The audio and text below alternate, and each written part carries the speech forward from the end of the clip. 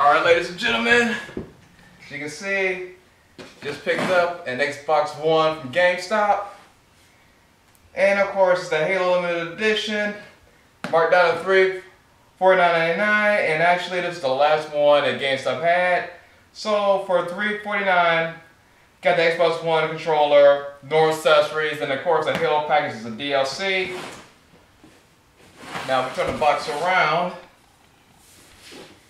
that's a picture of Master Chief right there. Xbox One picture on the other side. Then a quick listing of what comes with it. So of course you have the cables. And for some reason they don't tell you what Halo games come on here on the box itself. However, this should be explained once I open it. Now I'll take that back. It does say you get the Halo Master Chief collection as DLC.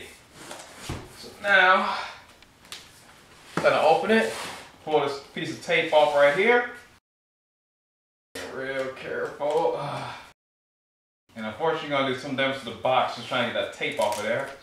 So once that is done, pull the flap up.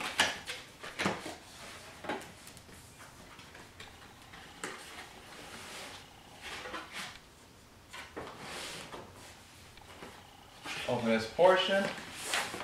Have your styrofoam right there, so you pull this out.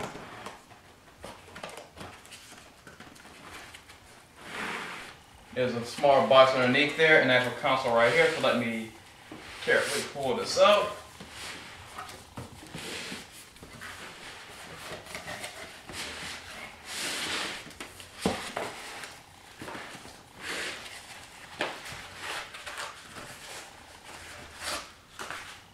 Get this out of the way.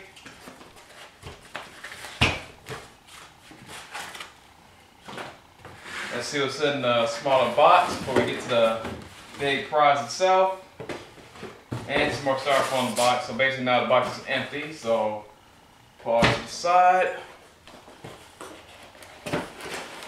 Open the smaller box. And this is what we have.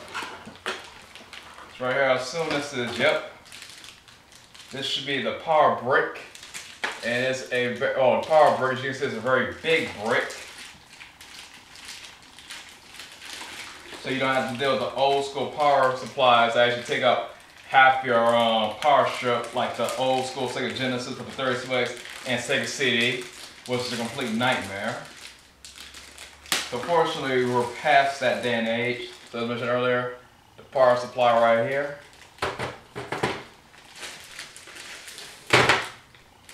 And they probably get this thing so huge and separate from the console, keep it from overheating like the 360, so hopefully I won't end up getting red rings of death. Which is another reason why I did not buy this thing at launch. Because number one, I was waiting for an actual bar, waiting for the price to go down a little bit, get a combo pack, as well as let them run all the bugs out of the system first for purchasing it. Because trying to buy this lunch for $400 for a whole bunch of bugs and no games, not good. Okay, so it's the power supply. Even comes with a nice little headset. So extra feature you get with this, buying this package right now. So if I was not gotten this, headset would not have came with it. So standardized headset, microphone right here. I'm gonna look around and see if this is actually PC compatible as well, because this will actually be good for podcasts and other YouTube videos later on, if possible. And speaking about YouTube, if anyone knows a good graphics card that's Linux compatible I can use to actually record Xbox footage, please let me know. And actually after saying that, laugh out loud, found out that it's probably not PC compatible because the port is actually to go right into the Xbox controller itself. So yeah, that's probably not going to happen.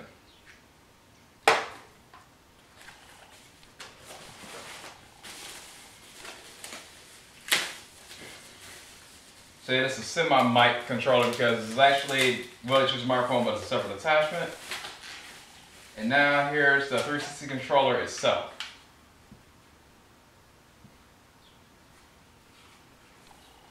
So of course, you see there's the connection connected down here. Assume that, yep, boom, pop the microphone in there. This side goes to your console, you're all set to go.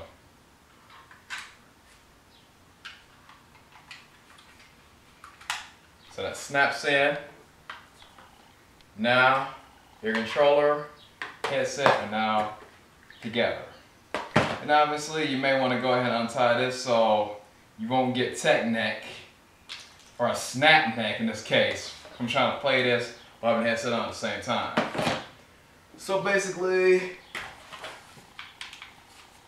once you get everything hooked up, you'll be looking like this.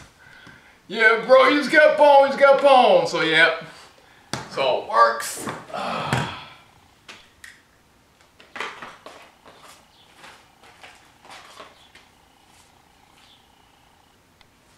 And here's the instruction manual, and the download codes are on the back of this.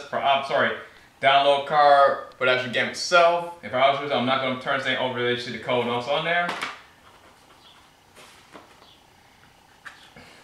And a few booklets. Let you know it comes with this thing. You can get like a 14-day trial for Xbox Live. However, I won't be using this because when I purchased from GameStop, they actually got me a full year of Xbox Live for 40 bucks.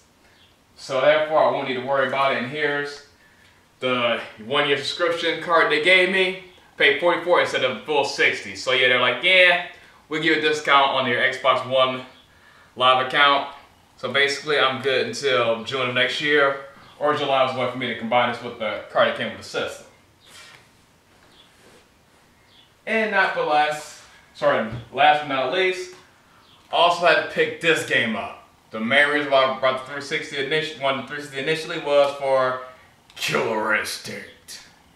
So now I'll officially have Killer Instinct for the Game Boy, Super Nintendo, N64, and now this one. So yep, at this point I have all 4 versions of Killer Instinct.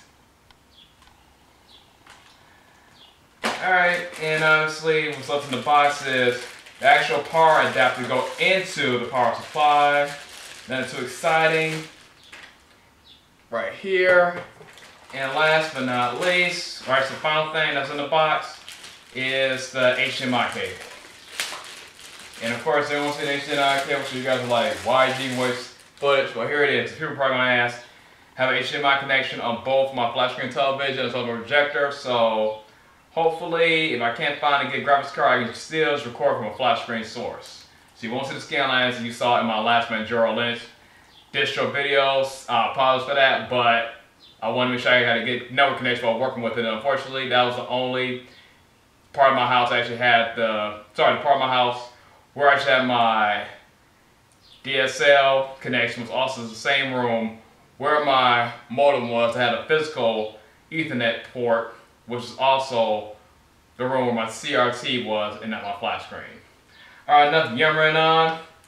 Yeah, so basically that's it for today's video. Hopefully you guys enjoyed this little unboxing of the Xbox One.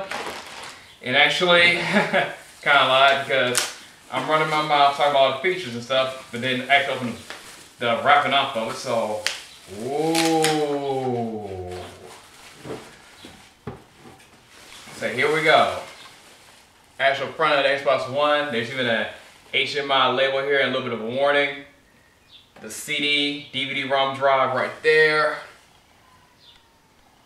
Humongous cooling fan right here. The Xbox logo is right there. Here's the back of that bad boy. There's the HDMI ports. There's HDMI in and out. And actually there will be an adapter coming out soon that you actually hook up a TVR into this. So you guys can record TV shows on here later on, which is pretty cool.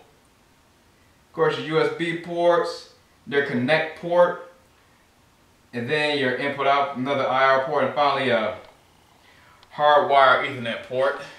But I said this thing has wireless, so I won't need it. So I'll put this down, show you guys it one more time. And ironically, while I'm at it, might as well pull this out. Another GameStop I went to a few weeks ago had this on sale for 20 bucks. The old school Connect with a power supply. Even though this will actually be used on my PC for a few mods and a few hacks versus the actual Xbox itself. So yeah, I got it just to pretty much play around with my Linux distribution, maybe my Windows, my Mac, and of course the Raspberry Pi, because actually our drivers get this thing to actually work with a lot of software and dev kits for pretty much every platform that's out there now. So it's not just confined to the Xbox 360, but it actually will work on multiple computers right now. And unfortunately, I don't think it will work with the Xbox One. And one gripe I have with Xbox One, you said it comes with this controller. I was talking to the people in GameStop, they told me that this controller won't work with it. So my old 360 controllers, from what I've heard, will not work with this. If this is not true, please let me know, because I'm not about to go out and buy an extra controller for a new system on to find out my old controller for my PC will actually still work on it.